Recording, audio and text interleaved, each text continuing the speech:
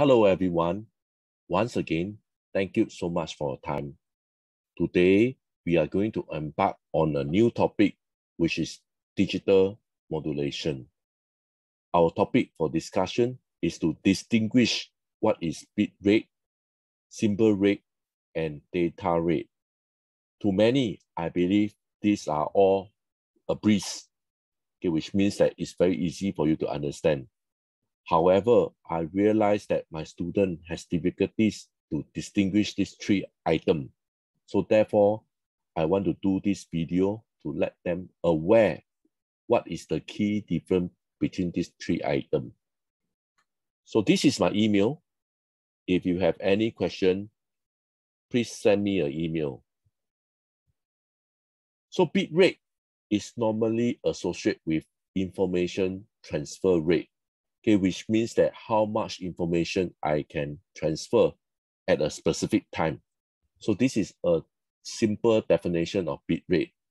So typically, a digital signal is represented by 0 and 1. As you can see from here, this diagram here, a digital data can be either 1 or 0 in short. So the definition of bit rate is mentioned here. So bit rate is the numbers of bits that are sent per unit of time from the source to the destination. So this is the definition of bit rate. So for example here, so if 12 bits of information are sent every second, which means that every second I can send 12 bits of data. So I actually can quantify my bit rate as 12 bits per second, which also called 12 bits per second. In this case here, this BPS stands for bits per second. So this thing means that every 1 second, 12 bits of data can be sent. So the unit to measure the bit rate is bits per second or bits over second. So this is the definition of bit rate. So let's understand what is symbol rate.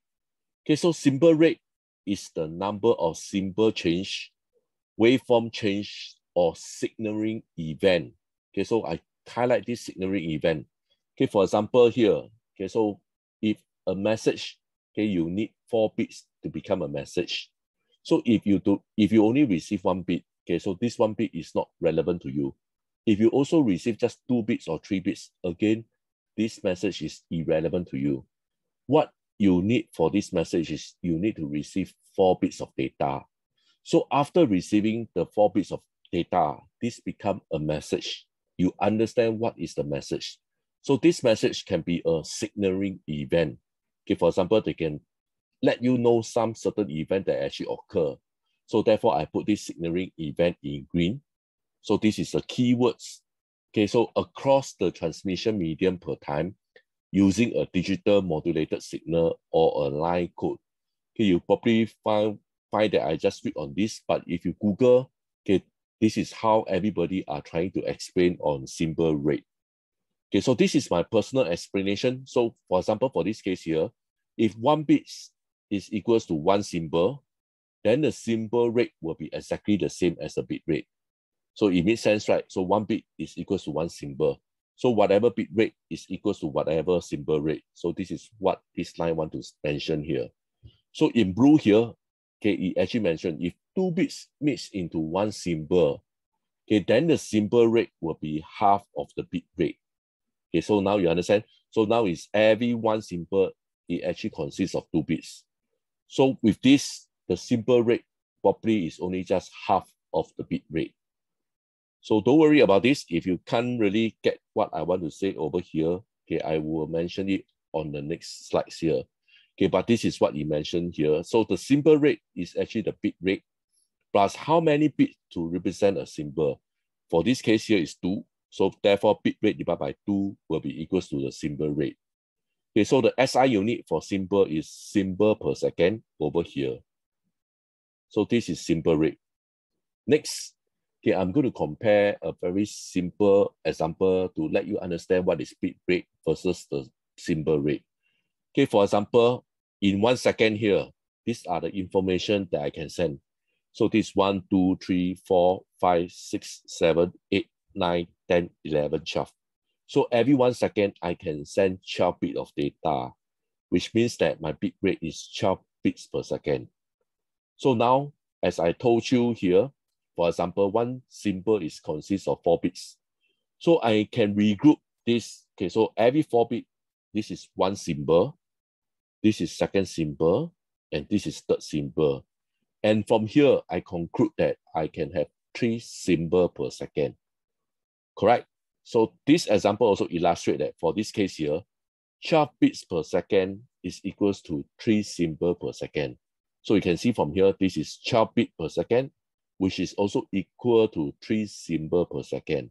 So this is to let you distinguish what is bit rate, what is symbol rate from this example here. The same set of data, I can describe them as bit rate, and also I can also describe them as symbol rate. The key difference is basically, you can see this number here. So what actually happened is basically this is a 12 bits. And remember, I told you that how many bits meet into symbol. So 12 divided by 4. And therefore, I got this 3 symbols per second here. Okay, so next, let me understand with you what is data rate. So for example, for this case here, I have this router. So basically for this case here, data rate is exactly same with bit rate, which is 12 bits per second. Okay, but what if I have another 2 more channels? And now the data rate of my device, okay, let's assume that each individual channel I can receive 12 bits per second. So now the total data rate of this device is 12 multiplied by 3, which is equal to 36 bits per second. Correct? So this is actually quantified the total data rate of this device. And this bit rate quantified that one particular channel, there are only 12 bits per second. So with this, I'd like to end my video. Okay, please like and subscribe. Thank you.